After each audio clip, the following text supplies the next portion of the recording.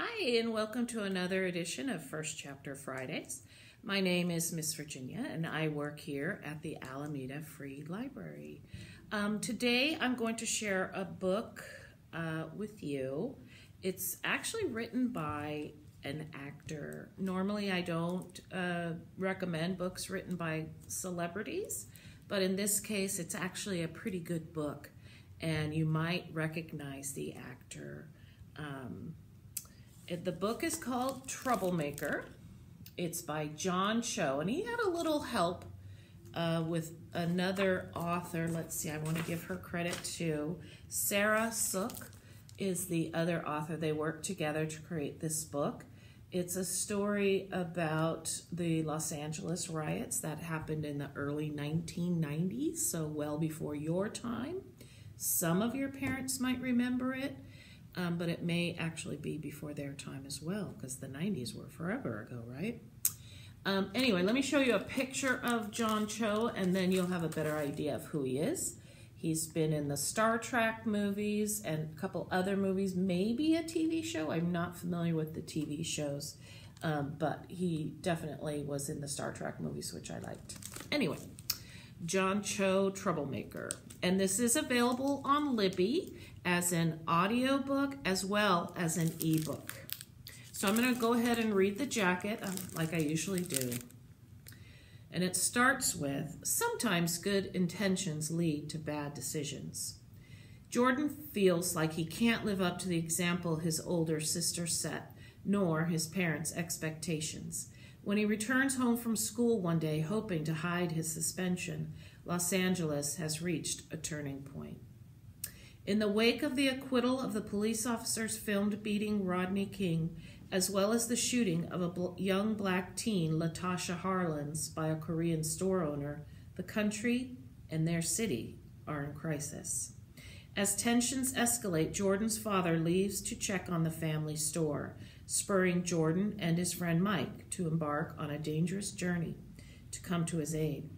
This gripping, page-turning debut novel grapples with important issues, including racism, guns, family, and community. And I didn't mention it, but Jordan's family is Korean American. So let's go ahead and get started.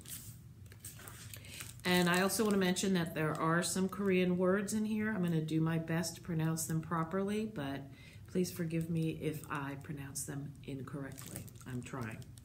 Chapter 1, April 29th, 1992. I never knew a pair of shoes could scare me so much, but when I see Uma's and Appa's sneakers by the door, when I walk in, I nearly jump right out of my skin. It's not that they're anything out of the ordinary, the shoes I mean, with Appa's laces fraying at the ends and Uma's looking more gray than white, like they did when she first bought them. What's weird is the fact that they're here at all.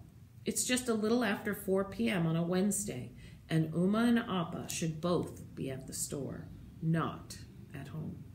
I thought I'd have more time before I'd have to face them today. Their voices are quiet, muffled, coming from the direction of the kitchen. I stand real still by the door, listening, but I can't hear what they're saying from here. I move carefully down the hall, gripping the straps of my backpack, with both hands praying in my head, don't see me, don't see me, don't see me. Just as I'm about to pass the kitchen, Uma looks right up at me. Oh, Jordan, you're home, she says in Korean. She says it all casual, like she's here every day when I get home from school, like I'm not the one who should be saying, oh, Uma, you're home. Yeah, I say back in English. A nervous feeling starts to spread through my stomach. My prayer changes. Don't ask me how school was. Don't make me lie to you. By some miracle, she doesn't. She just smiles and nods, turning back to Appa to carry on talking about whatever they were talking about, the air kind of tense and tight between them. Huh, that's weird. Uma always asks how school was. It's pretty much her favorite question. Not to mention, I still don't know what they're both doing home so early. I linger by the door, wondering whether I should ask or not. But the more questions I ask them, the more questions they might ask me.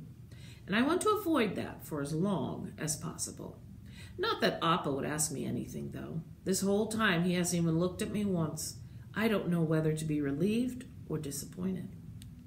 It's been this way between us for weeks, ever since our big fight. Things haven't been the same since then. It's like time split into a before and after. Before, when I was just Jordan and he was just Appa, and I didn't think twice about being in the same room together. After, when we're not just Jordan and Appa anymore. We're Jordan, who doesn't know what to say around Appa, and Appa, who basically completely ignores Jordan. He's been so cold to me lately, ice cold. Maybe he's waiting for me to say sorry first, but there's no way I'm going to do that. Maybe this means we'll never talk again until the end of time. Maybe not even then. I stare at the back of his head for a second longer, and then I walk away. Haraboji's in the living room, watching TV and eating ojinjo off a plate. At least grandparents are dependable. Always where you think they'll be, sitting on the couch, wearing a fishing vest with 100 pockets, even though you can't remember the last time you've ever actually seen them go fishing. A piece of dried squid between their teeth. At least that's my grandpa. I don't really know about anyone else's grandparents. Hi, Haraboji. I'm home, I say, dropping my backpack on the floor and sitting down next to it. He grunts, not even looking up from the TV. He's watching some sitcom I don't recognize.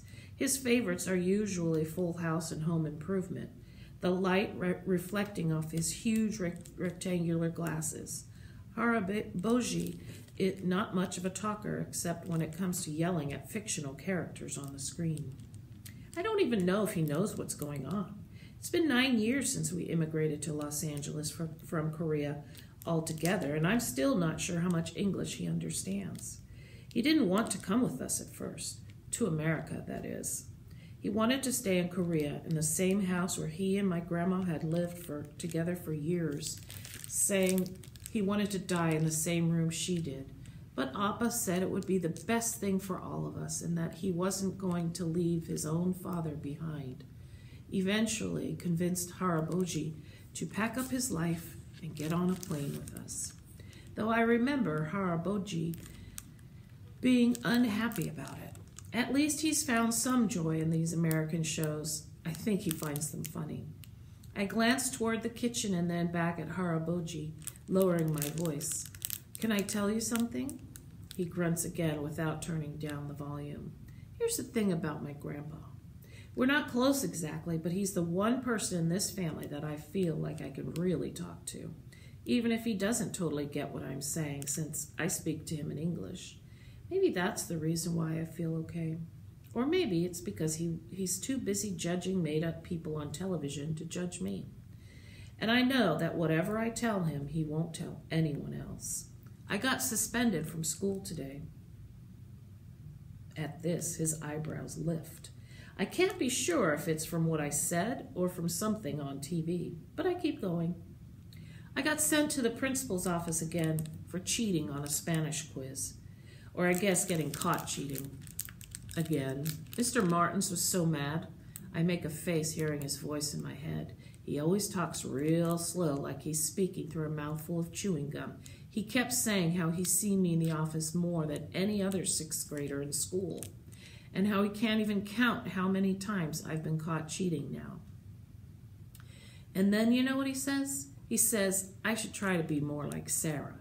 Says that when she was in middle school, she was a model student. How could the Park siblings be this different? She probably makes your parents so proud. And you?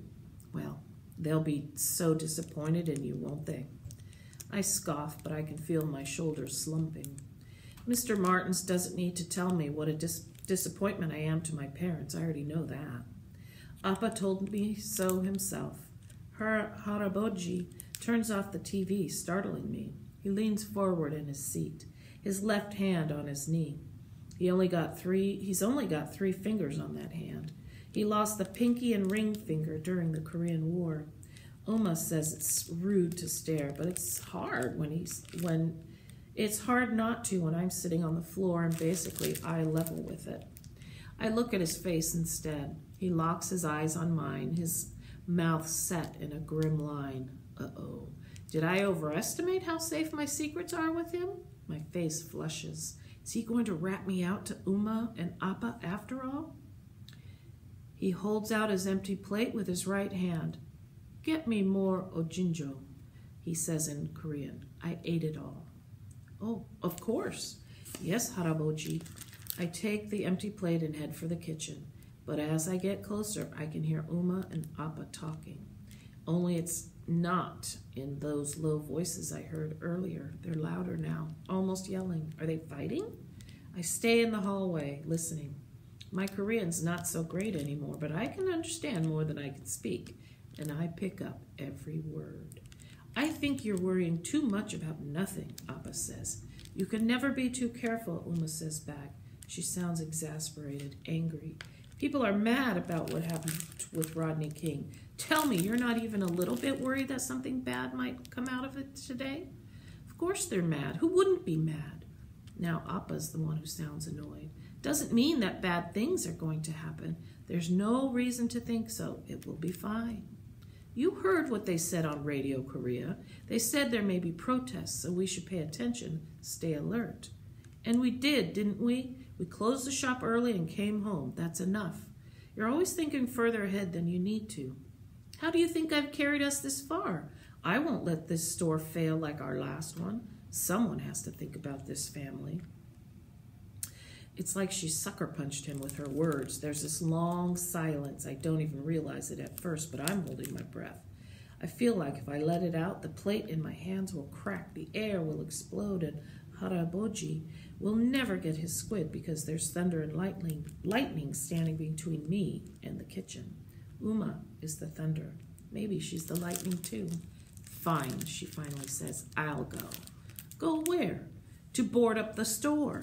Before Appa can reply or even take a step, Uma storms out of the kitchen.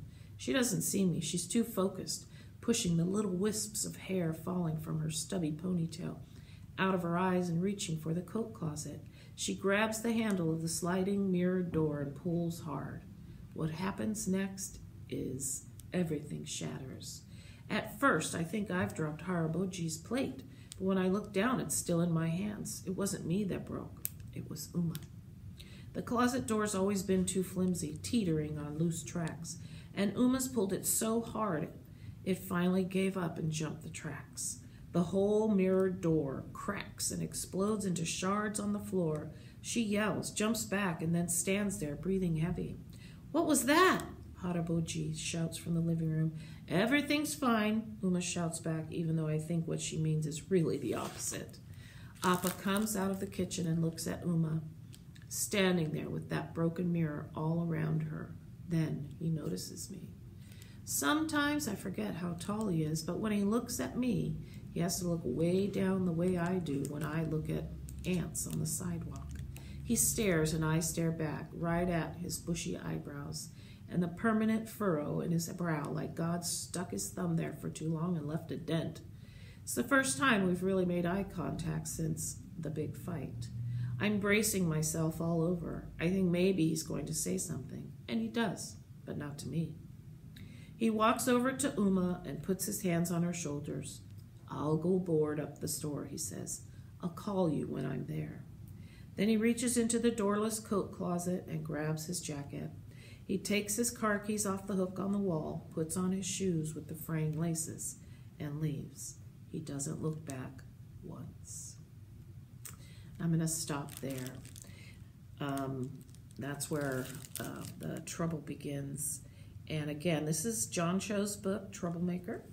It's a really good read. It's you learn a little bit about what happened during those times with the protests and riots and everything that was going on. I highly recommend it, even though it's written by a celebrity. So check it out, John Cho's Troublemaker. And again, it is also available on Libby as an ebook and an e-audiobook. We'll see you next time at First Chapter Friday. Take care, everyone.